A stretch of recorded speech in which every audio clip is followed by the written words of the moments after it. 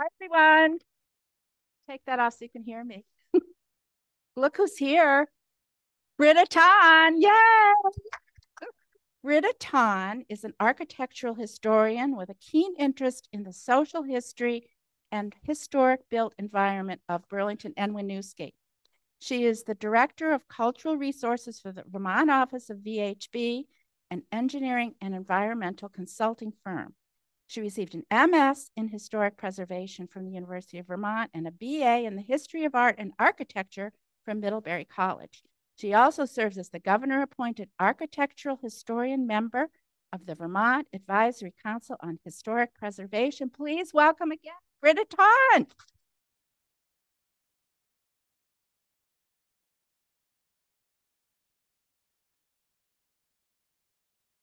Okay. Yeah, everyone can hear me okay? Great. Wow, so smooth with all the technology. Very relieved. So I'm so happy to be back here in person and to talk about a really, really exciting topic. And maybe some of you have heard some little stuff or maybe know a lot about the ravine that used to cut through Burlington. It has been a topic of interest to quite a few local historians and researchers. And I'm going to put a list of people at the end of this presentation who have already started doing a lot of research, whose research I've been building upon. And, you know, there's talk about creating a whole repository of information about this fascinating feature of Burlington and early Burlington that you can see here and there, but is not that visible anymore. And so I'm going to start with a quote that was by the mayor of Burlington, Albert Catlin, on June 7th, 1865. That's the time that Burlington was officially incorporated as a city. It broke apart from South Burlington. They had been one community and became more like an urban center where South Burlington was more rural. And this is an important quote because beginning in 1865, there was a really concerted effort to improve the infrastructure of Burlington. And the ravine plays a large role in that kind of late 19th century development of Burlington. So Albert Catlin says, "We represent a young city which may in time be known and distinguished as the Queen City of New England. It has just been launched upon a career that I trust will prove prosperous and happy. Its location for natural beauty is not equaled in any part of our country, and for natural and acquired advantages in a business point of view, for manufacturers and a general business character. Few places are its equal and none surpass it." And so that's the first use of Queen City that has been identified so far, which is now the nomiker for Burlington. But Catlin is talking about some of the natural features as actually being really advantageous to growth, and think about the lake and how important that was for industry and transportation. And then I would argue the ravine can be part of that.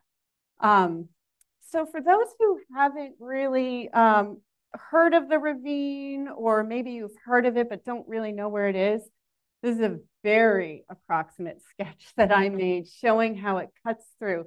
And Pearl Street is up there and Main Street is here. There's City Hall Park, and it's going through all these neighborhoods. Probably the deepest part of it, and we'll talk about that, was right around here. That is the King Street, South Winooski area where there is a significant depression. And so let me show you a few early maps.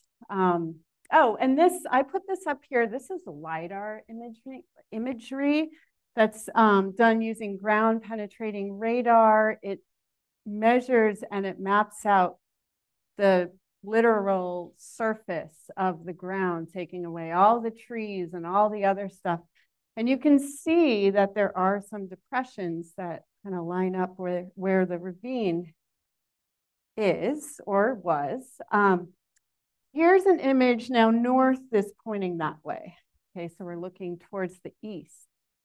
Pearl Street, South Union Street. There is still a significant depression in this area. I'm going to show a photo later of it.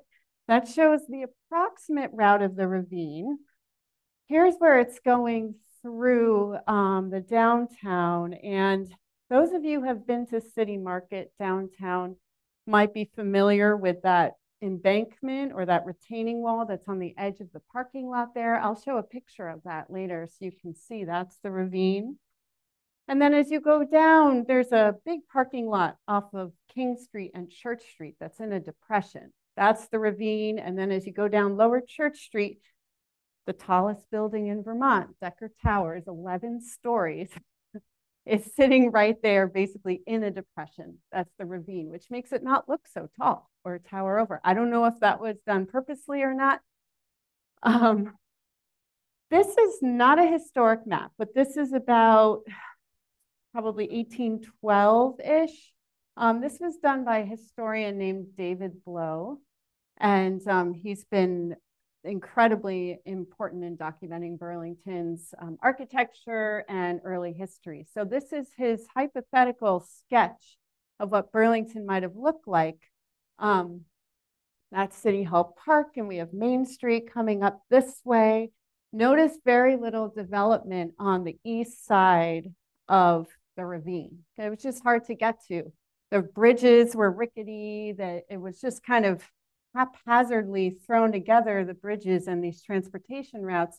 Most of the development early on is focused on the lake. This is about 1830, a sketch, and you can very clearly see the ravine here, coming through here. And again, like very little development. That's City Hall Park right there. And it's emptying out into this area here that was known as the Cove. It's kind of like where the rail yard is today and the water treatment plant in Burlington on the waterfront, just south of Waterfront Park. And it was a wetland, swampy area, apparently. And it was known as the Cove. And here's another photo. This is, or map, excuse me. This is also 1830. You can't really see the ravine here. Someone, I don't know if you can see that, sort of drew it in over this map here. But again, shows that separation between the east and west side of town. What I think is interesting is you see Brickyard right there. That would have been right in the embankment of the ravine. So there already people were taking advantage of it to, produce some local building materials. Okay, so I'm going to move into now a discussion about the first utilization of the ravine. And this is absolutely fascinating. So this is an 1853 map that, believe it or not, shows the Vermont Central Railroad going right through the ravine. So someone had the idea, and this was the chief engineer of the railroad at the time, James Moore, to route the railroad through the ravine to connect to the spur line that came from Essex Junction west towards Burlington. And that's what follows the Intervale today and crosses a bridge and goes through Winooski onto Essex Junction. Already by about 1849, 1850, the railroad had been built from the south up to the Burlington waterfront, and a rail yard had been established there.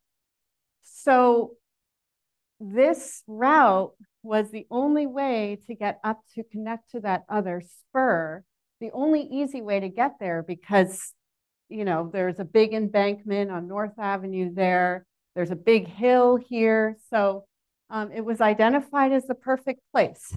And what's really interesting too, and I'll show you this close up from that same map. Here we have City Hall Park to orient you. There's Main Street and College Street. So here's and I'm sorry, it's a little fuzzy, but here's the railroad coming through. This is a passenger depot that was built right about where the fire station is right now, and the library, the Fletcher Free Library. It was somewhat down in the ravine, but it was lifted up a little bit, because I'll show another photo that shows that There was a deep gully down here too, and here. So just really interesting. It was a feat of construction for sure. So wooden planks were laid down at the bottom of the ravine and then the tracks laid on top of that.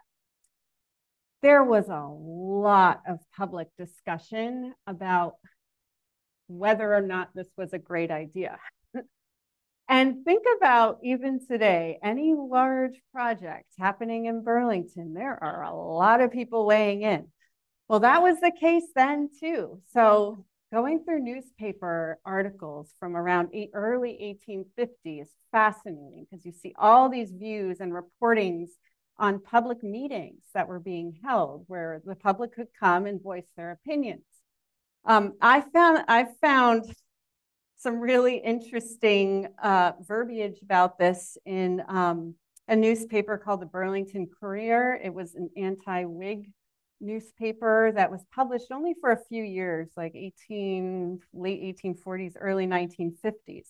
Well, they were very opinionated about the railroad coming here, and they were fully in favor of it. So they reported on a January 1850 meeting, and I'll just say this now, be reading some quotes from newspapers because they are so fascinating how the newspapers are reporting development in Burlington throughout the 19th century. So they say, after due notice, a meeting was held at the town hall, to express the opinion of our citizens in relation to the proposition of the Vermont Central Railroad Company to enter the town through the ravine and place a passenger depot near the square. It was considered one of the most important meetings ever held here. It was both public feedback, because another proposition, and this is now me talking, an unknown one had been met with public hostility. So another option for the railroad route. It was a lawful meeting that, quote, would result in a lawful resolution sanctioning the new route and thus an advance tender to the company, the olive branch of peace and goodwill. So already we are just like caving and fawning to the railroad, which is the railroads, traditionally had a lot of power, and they still do. Ultimately, the proposition prevailed, but this is what the paper said about the opponents. When men wish to make a town bite its own nose off, that they may monopolize its business or make a railroad walk Spanish, means leave, we advise them to try someplace besides Burlington. Apparently, one of the opponents was the editor of the Burlington Free Press at the time, a competing newspaper. And this is what the Courier had to say.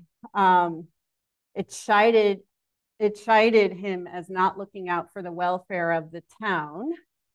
And the Courier continues to say that the resolution being passed was one dictated by wisdom and propriety. The Courier predicted that this would allow the town to grow in a more balanced way so that there would be no more crowding of everything down to the water's edge and render the growth of the town more equitable is what they said, and healthy. So that's really interesting. So they're seeing the railroad coming in as allowing Burlington to actually develop and spread out more.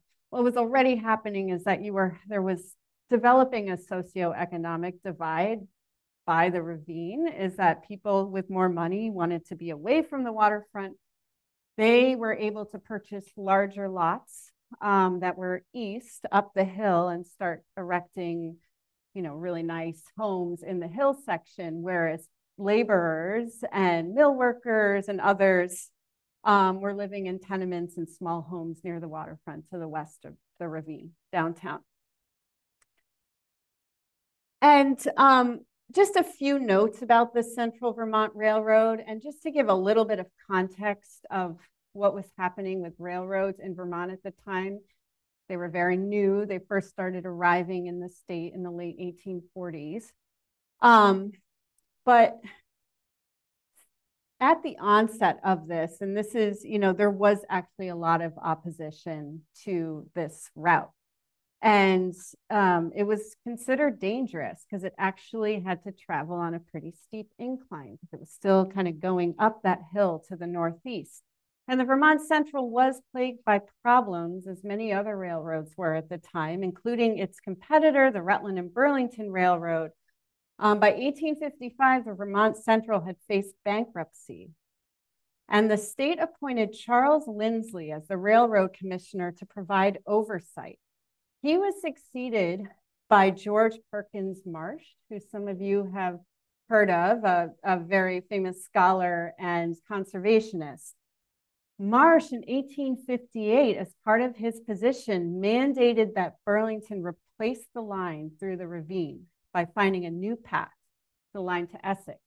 So it's Marsh, the conservationist. His rationale, I don't know behind it, and I'm sure there is material out there, and that's definitely put that on the list of research topics. So already by 1858, this line was considered not great. And what really, here's a more of an overview from 1857 showing how it went through. I just threw this in here. This is Burlington City Hall in the 1850s, replaced by the current building. But what's interesting is you see an embankment here. That's kind of because there was a much more significant slope down towards the ravine. This would be Main Street right there. The railroad tunnel was built under North Avenue. And that was in 1861. It opened on May 17th.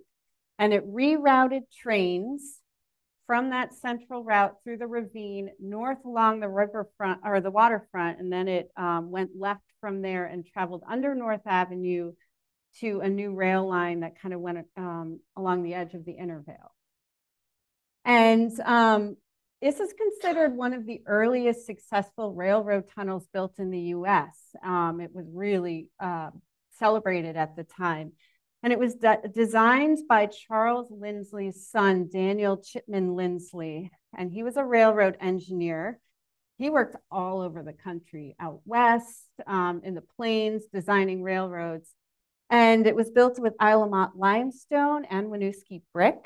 So at the time, Lindsley was the chief engineer of the Vermont Central. He was also working for the Northern Pacific, and he briefly served as a Burlington mayor in 1870. He also eventually becomes the street commissioner, and I'm going to circle back to him when we talk about the next phase of development in the ravine. When he died in 1886, he was actually working on the plans for the 3rd Avenue L in New York City. It was the first elevated urban railroad. So this was really celebrated. It worked. It got the trains out of the central city. And this shows now the two routes. So the purple now being the new route to avoid the central city, the red being the route through the ravine.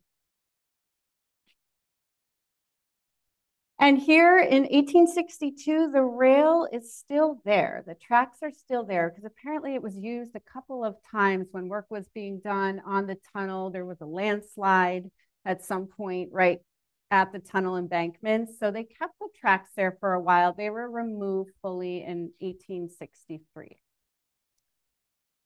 So here now we see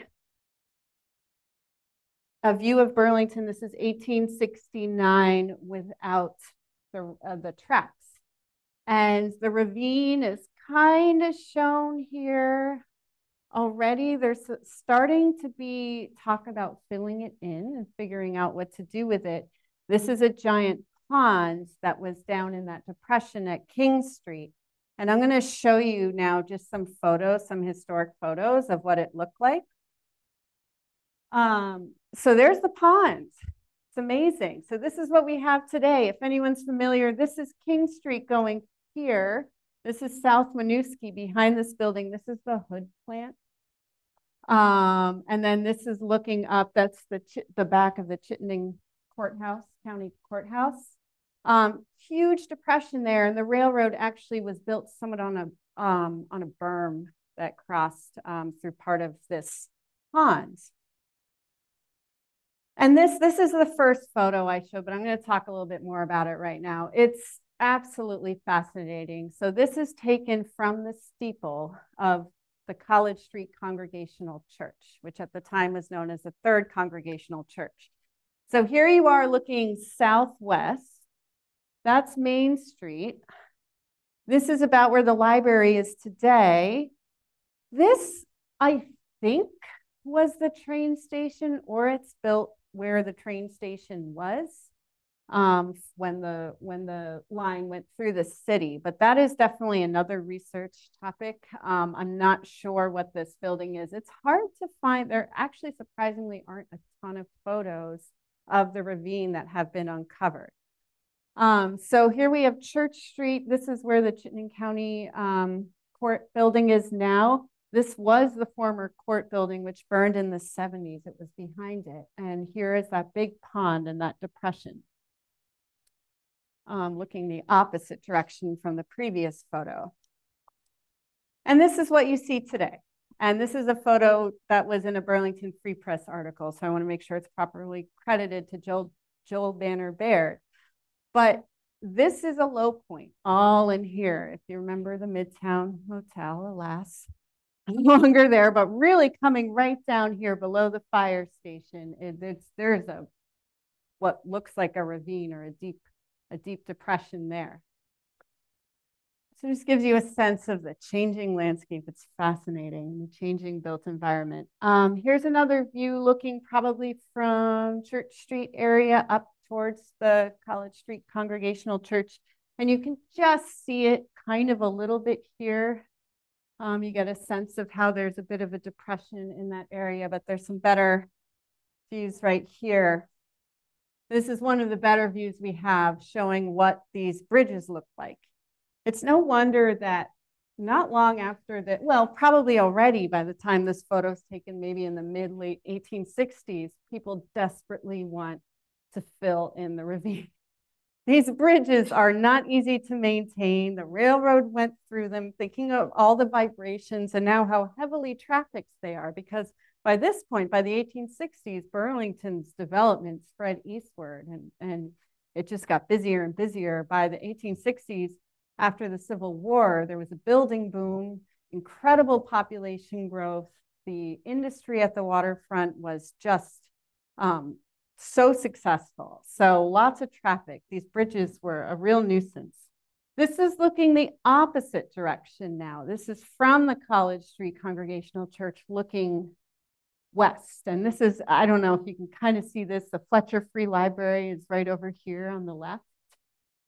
Another view of the bridge. And here are just a couple views today of that area. So this is the city market parking lot looking down into that depression. The Memorial Auditorium is kind of, the YMCA building frames this side of that deep gully there. And then here's behind the fire station, that's downtown. And by 1869, people want to fill in that ravine. And that comes out of Catlin's speech very much too, is this concerted effort to organize the city into departments and tackle the problems. And one such problem is this is a deep gully. That White Street there was South Winooski, but it ended right around Main Street, or right between College and Main. That's this deep gully. And then you see at the very, right there, this is garbage. So this was not a clean place. And the ravine really got a bad name. So it was smelly, it was dangerous for kids. Lawsuits started popping up against the city, injuries involving the ravine. There was a blacksmith who sprained his ankle when a fragile sidewalk right next to the ravine gave way as he was walking on it. Unstable ground. And it really, became a priority issue after the Civil War.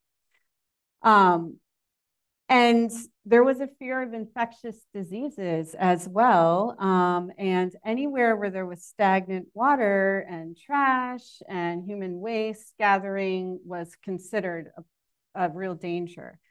So William B. Lund, in 1869, he was the Burlington health officer. He offered an encouraging update. And he said, and this is in an annual report that was put out by the city, Burlington is, in a sanitary point of view, most signally favored. Situated on land that gradually rises as it recedes from the lake, it is afforded good opportunity for drainage. The sandy nature of the soil in the northern and western portions where the population is densest favors the speedy absorption of moisture, while on the hill and along the ravine and in the southern districts, the very presence of the ravine provides a channel for the removal of water. That said, he still had some real criticisms and concerns. He said the streets are made the receptacle of a great amount of rubbish, garbage, night soil, which is human waste, dead animals, and filth of all kinds. The health officer has earnestly endeavored to correct this evil with only partial success. There ought to be an arrangement made under the direction of the street commissioners for the systematic cleaning of the streets. Cesspools and privies have been the subject of more complaints than any other cause.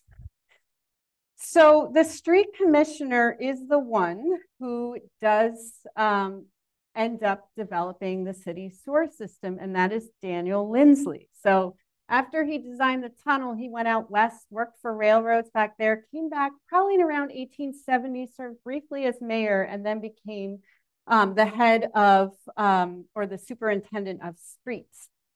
And he basically designed the sewer system. He also designed the water system and the waterworks.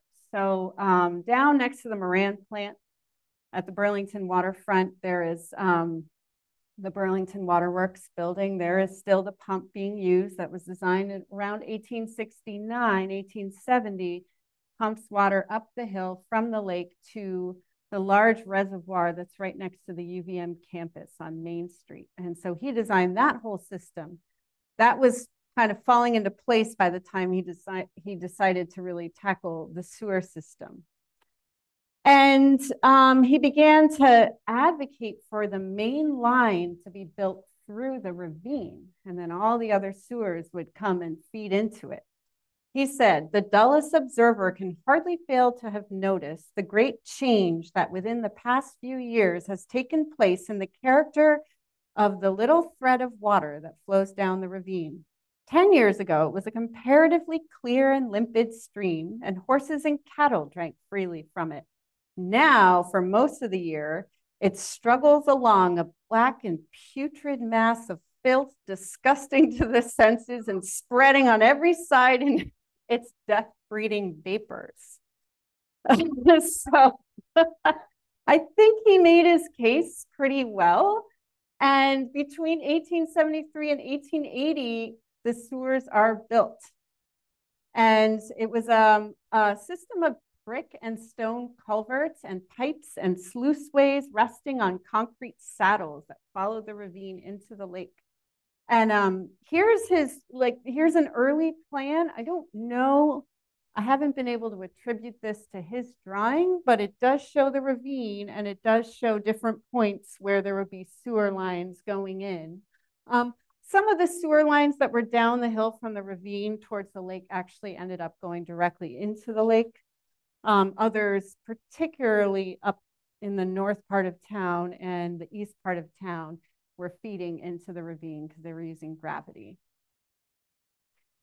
Here's some sketches. This is from Engineering News from 1887. This is kind of like what these types of culverts and pipes looked like. So there was brick and it sat in this concrete saddle. Usually, I think the brick is, well, let me see. He actually gives some of the dimensions right here. He described the walls are 8 inches thick and the cross section is about the shape of an egg in some areas, an area of about 7 feet. So that's what you see up there.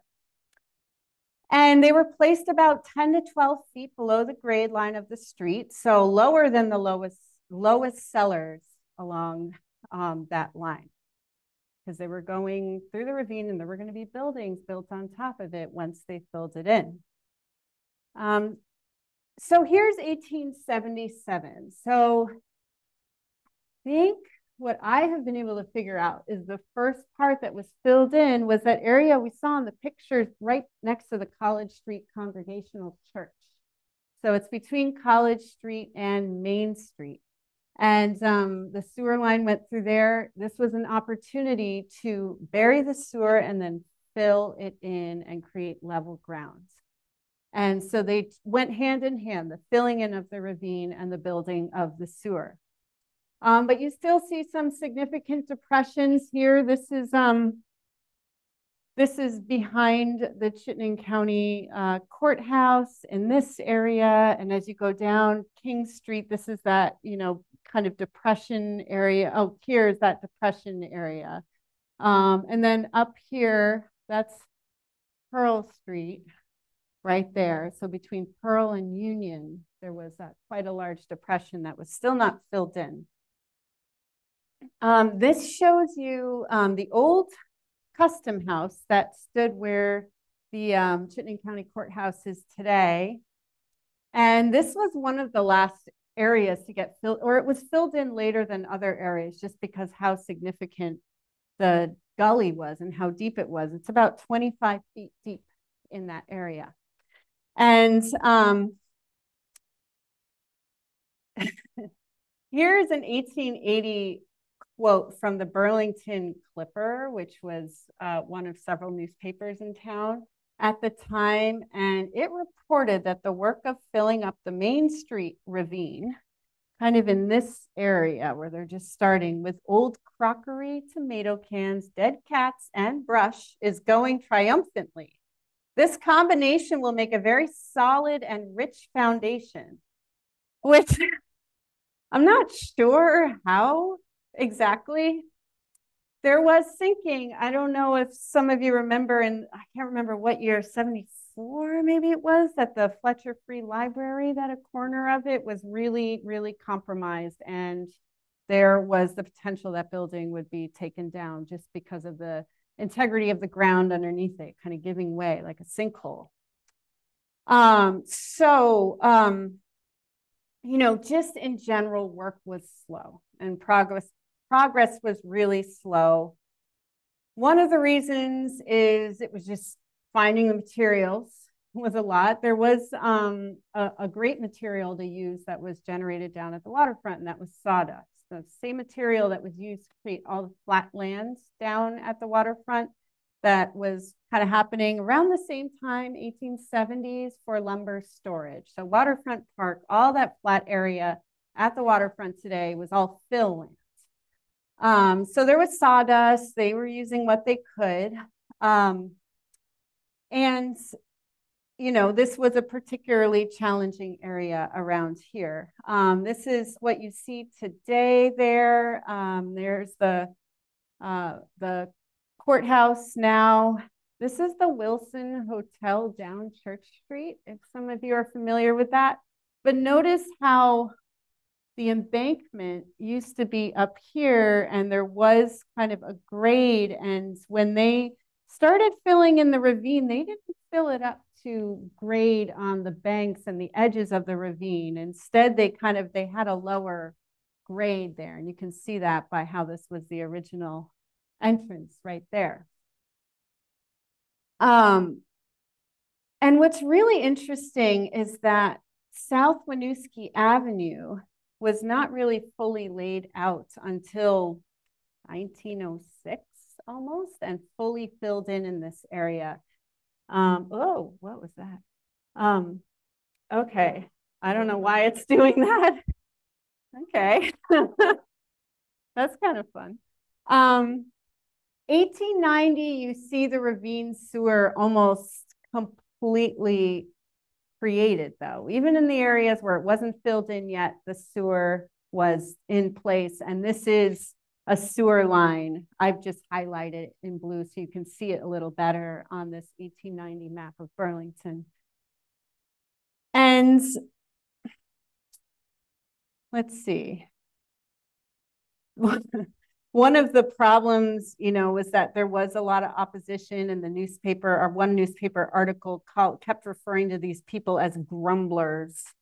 And they were, kind of really criticizing these people for holding the work up. In an 1882 newspaper, I do want to mention this because of this quote, it was reported that everyone will be glad that the Ravine sewer nuisance is at last to be abated. The work should have been done years ago, and that is referring to the area behind the courthouse. 2 sentences later, this same newspaper article reports they did another thing which will suit the public. This is the city, and that was to disapprove of the action of the trustees of the Fletcher Free Library in raising the salary of the librarian to $1,200. So it gives you a sense of some of the issues in Burlington at the time. And, the balance was in place by 1885. And, here what's really interesting is as the ravine gets filled in too, all new building lots open up, so now suddenly there's buildable area. And that was really important at this time as Burlington is just growing and growing and growing. And that's kind of what you can see here. This isn't exactly how this was built, because here again is that courthouse. This is Church Street. You don't have a ton of buildings sitting around there, but at least it was planned. Still, in 1886, there was a lot of discussion about the ravine in the newspapers. And one thing that I love that I noticed is the idea is the word sewer was actually used as a verb at the time. And there was a call for sewering certain areas of the city by the newspapers. For example, between St. Paul Street and King Street, which was an area of a big depression. And, again, it talks about keeping filth, diseases in check. And then this was also really interesting is once the sewer is getting built, it seems like people are really excited based upon newspaper articles that I'm reading and how it expanded. Requests were coming in to have sewer lines installed throughout the city via petitions. So one alderman inquired as to what sum the street committee would have on hand if all of the sewers asked for were built. And another alderman answered that, don't worry, these sewers will be built at the expense of the property holders. So once a main line got installed, so part of the reason, some of the reason that these lines reach certain streets and neighborhoods is that the neighbors petitioned the city to have the line go on their street, and they footed, if not the whole bill, at least a portion of it. And an 1886 newspaper article reported that petitions for the sewers seem to be fashionable these days, and the fashion in the Board of Aldermen is to grant the petitions. There is no luxury so cheap and so desirable in the city as a sewer. They practically cost nothing from the city treasury, except the interest on the money advanced from the time of doing the work till it's collected back from the property owners abutting it. So, that just speaks to how important this infrastructure improvement was. It effectively cleaned up the city. And as these sewers are being built and areas get cleaned up, I would think that really encouraged, people to start thinking much more about waste management. And here, I'm just going to go through a few photos now, just a few more minutes. Oh, this one I'm going to show is because this is a current sewer map of the city. They have a GIS map mapping out all the sewer lines. And here's the Ravine sewer line mapped out there. I highlighted it so you can see it a little better. But this is now what the city looks like after. I'd say this is probably a late 1800s photo. with maybe just the period of time when it's being filled in. This is the College Street Congregational Church again. And you see still the bridge railing there, but it doesn't look like there is a deep gully anymore. And then, of course, this is what it looks like afterwards. Here's another view. This is probably around 1905, right after this building's built in 1904. That's the Fletcher Free Library. And in between these two buildings and occupying part of the ground under the library is where the ravine was. Here's a view looking east along Main Street. Church Street is right here. This is the City Hall at the time. And this was the major problem area here. This was like right at the intersection of Winooski and Main Street. And that's where there was that giant depression that took a while to actually fill in. That's what it looks like in 1929. The Strong Theater is there on the left that burned down in the 70s. This is looking west on Main Street, so now fully filled in.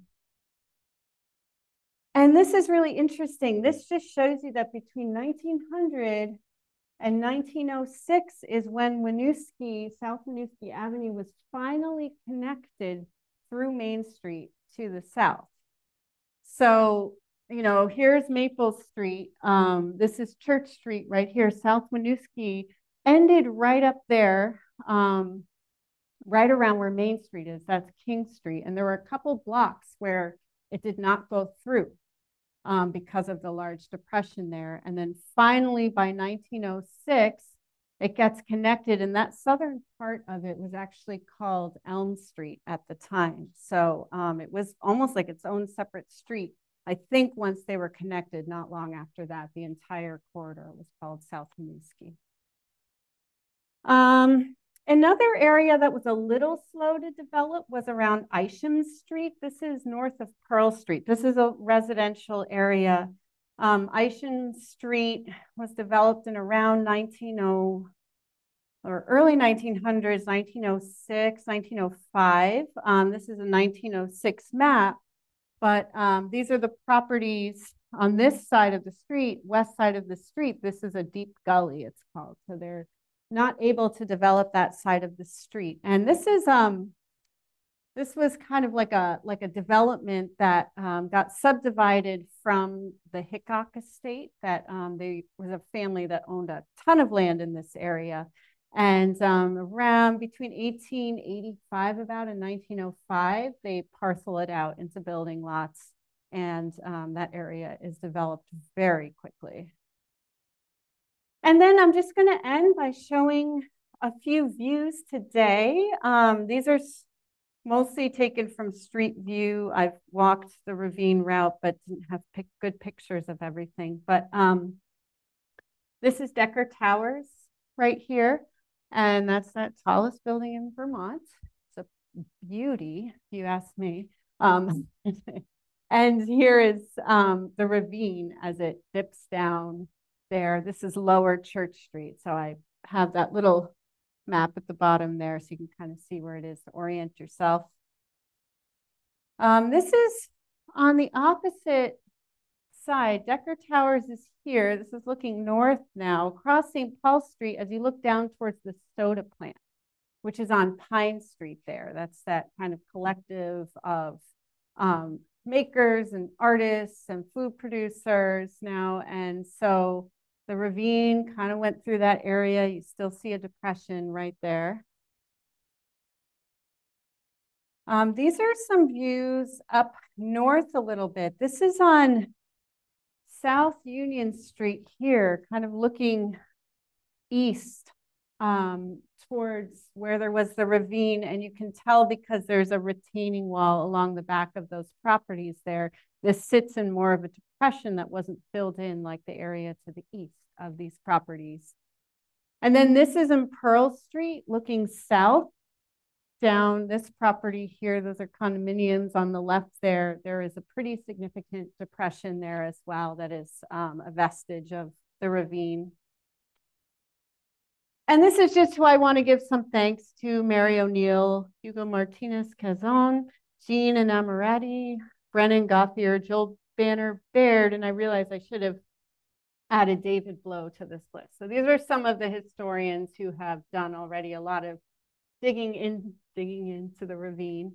And and so definitely, you know, they have been leading the cause. So I would just want to acknowledge them that, you know, and now we're trying to take this research even further and further. And that's what I've got.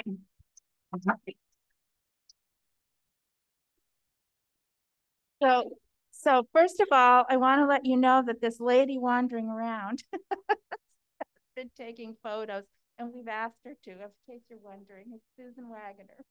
Thank you for that. Kathy, I think there was a question.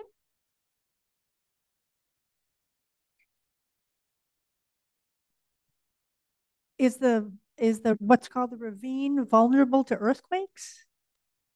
That's a good question. So I don't know if like there has been a lot of like seismic study in this area for buildings. I mean, it certainly doesn't come up in the work I've done, you know, seismic retrofits.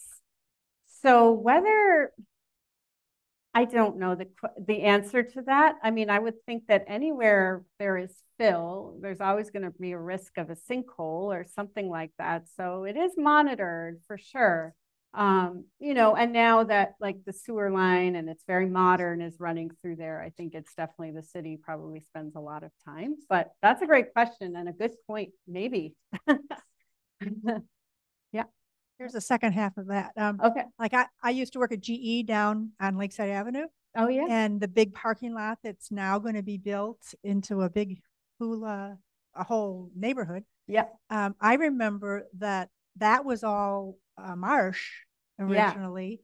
Yeah. And through our parking lot, you could see the pillars from the old docks pump up. Oh, so wow. Periodically you'd see wooden little bumps. Oh, that's so so that tells me that's not that stable. So yeah, and that whole area, it was all marsh. I mean, think about the barge canal was dug out of a wetlands. Basically, it was very easy to create because it was all wet and marshy. And that's the whole area that the ravine dumped into. It was just this giant, enormous wetland, which we could see on a couple of the maps there, and they called it the Cove. Yeah. So the city of Burlington has decided they're going to rip up Main Street this summer. Oh, yeah. Yeah. And deal with the ravine. Yeah. What do you know about that? So she was asking about the Main Street work that's going to be happening and the ravine and how that factors in. So I don't know if you're all aware of, there's a big project basically starting, I think, around Winooski or Union to improve Main Street all the way down to the lake, to Battery Street. And it's going to create, you know, a more walkable, bike-friendly corridor. They call it complete streets. Anyways, but the ravine is an issue, and there has been a lot of investigations into contaminated materials, and that becomes a really big issue with the ravine. So I think pretty much any type of development that's happening on that land, I know this is happening at the YMCA where there's a proposed new development, significant amount of testing, geotechnical work and all of that to probably, you know, I know this because I work with people who do this. I don't know that much about it, but I have a you know, overview understanding. So they're looking at soil profiles to see stability, and then they're looking for contaminated materials, and that is factoring into this Main Street project. Yep. No. I belong to College Street Church, and I've seen some of these same pictures from our archives.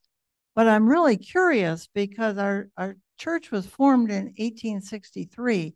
Yeah. The building wasn't completed until I think 1865. Yeah. But I'm just so curious as to how that church in those pictures looks like they're sitting right on the edge of the ravine, and how they built them with that. Yeah, and that is a really good question. I think you see a lot of, you know, in not that we have a ton of photos of it, but you do see a lot of buildings like built into it. I think in some cases for the industrial buildings, having those exposed kind of basement levels below grade might have been to their benefit in some way. But the church being right now, right there, I don't know how they would have done that. And I think at that point already building lots were becoming a little scarcer. So maybe it had to fit into this tight lot and there was just enough space to do it. But that would be an interesting story to dig into it a little more to see. Yeah. Oh my gosh. That's really neat that there's a whole archive there. That's great. I'm sure there's even more pictures of the ravine. Maybe.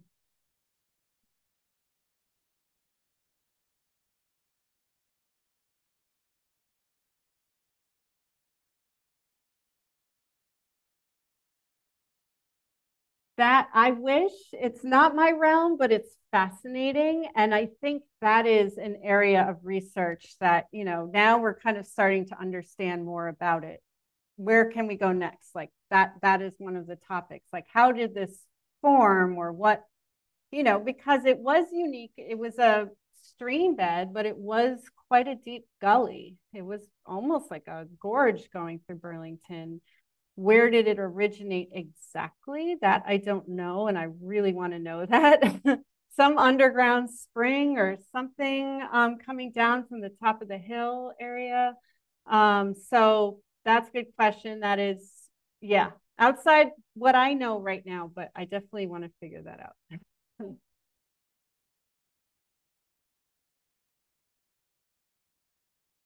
Can you hear me? Yes, very well. Thanks. I understood that in the Strong Theater, Strong Hardware, that there were multiple basements going down under the buildings. I know that came up when they had the fire.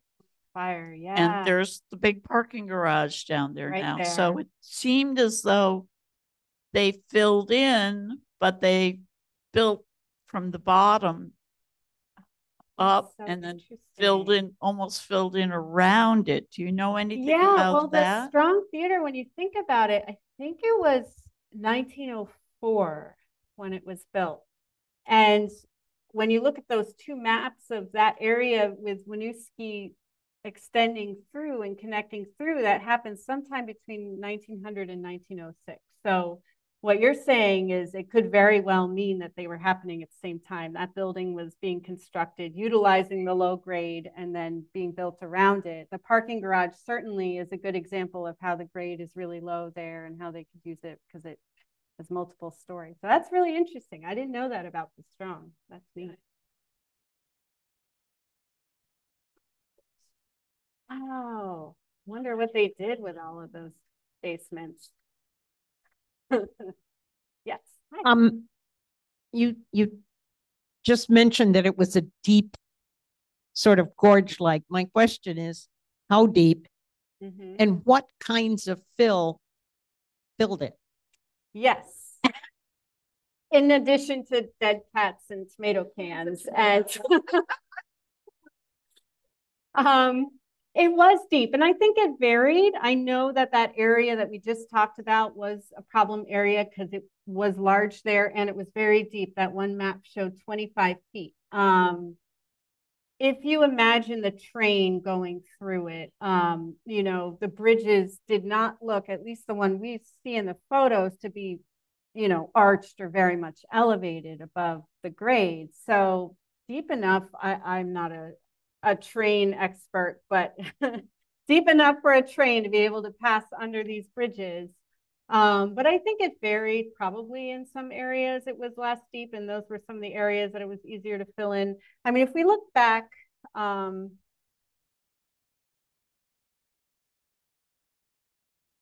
grade, yes, exactly. And that was one of the issues with, you know, the railroad, is because it was, you know, they were dealing with a grade.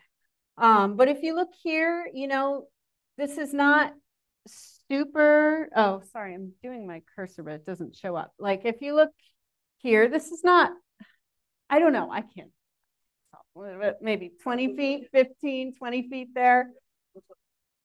It's got some fill already. Yeah, for sure. And this area, It's a little, I don't think we're seeing water here, but that was a pond at some point. Whether they started filling it in or if it had dried up, but that does not look particularly deep right there and not a pond. So I think maybe they started at that point. So we don't know exactly, but 25 feet is shown on one map. So we do know. And other areas in that area around Isham Street that I showed you, that map, it refers to that area as a deep gully. So. And the fill varied. Yes, I think it did. I've been trying to find more information about what they used exactly. I think that's another research thread that we can explore when all the time I have, I'll one day. But sawdust was cited in a newspaper article. So, you know, but there wasn't enough sawdust. They were at the same time using sawdust and materials from Battery Park up on that bluff there was being brought down to the waterfront. So they were utilizing that. I think I read somewhere too that there were some stone embankments when the railroad went through that held up the bridges. Probably threw the stone in there too. Probably whatever they could. Yep. Excuse me. Back to this relates back to the College Street Church question and some other stuff. Do you know what the substrate is alongside the ravine, or is there bedrock fairly close there, or is it all pretty much soft erosional sediment? That's a good question. I'm not exactly sure. I know that, you know, the geotech studies that have been done around the YMCA and stuff we're not encountering bedrock because I've been involved in that project, just kind of understanding and navigating that project. And there is plenty of room to build, to even go lower and get a underground parking there, I think 2 levels. So no bedrock there that they're hitting up against, but I don't know if it's like along the sides, maybe if there's ledge around the side. That would be a good question. And I think just through more of that geotech type of analysis, they know. Yeah. Where did the railroad connect on the north end? Another, you know, let's see if I can find one of those maps again to get a better sense of that. This, looks like it somehow got disconnected. Oh, there we go. Aha. Oh. Oh, thank you. Oh.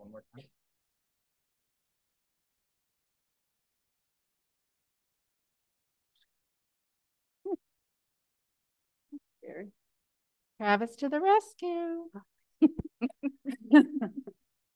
Oh, there we go. Huh, I don't know why. Sorry, I'm gonna, not to make you dizzy or be too flashy. I can actually make this a little bigger here.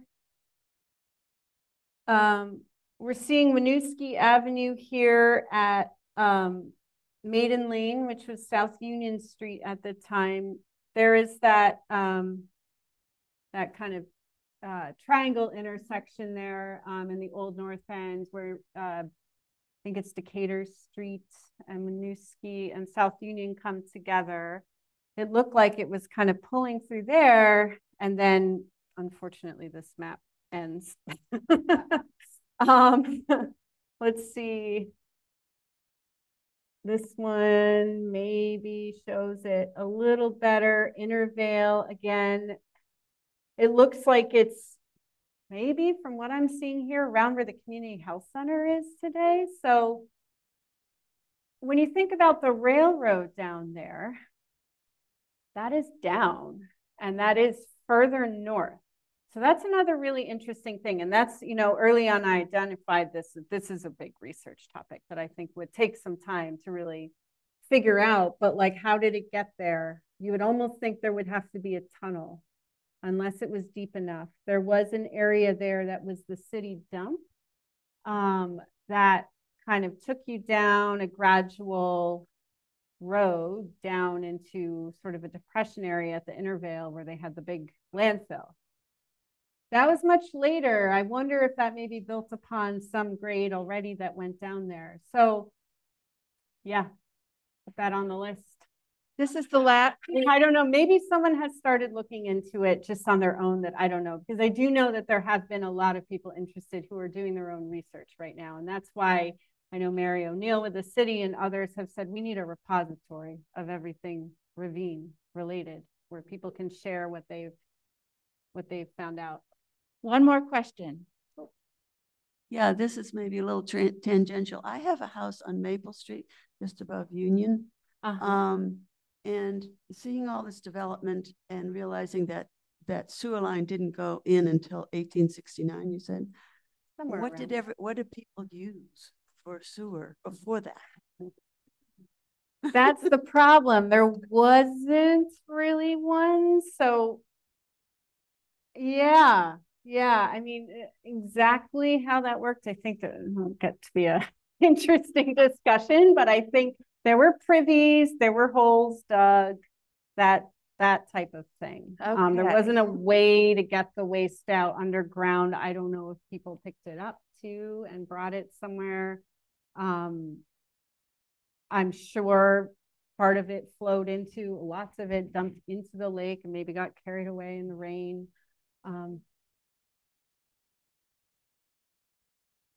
It did, yes. Oh, on that note. I know, I was like trying to make this not too icky of a discussion.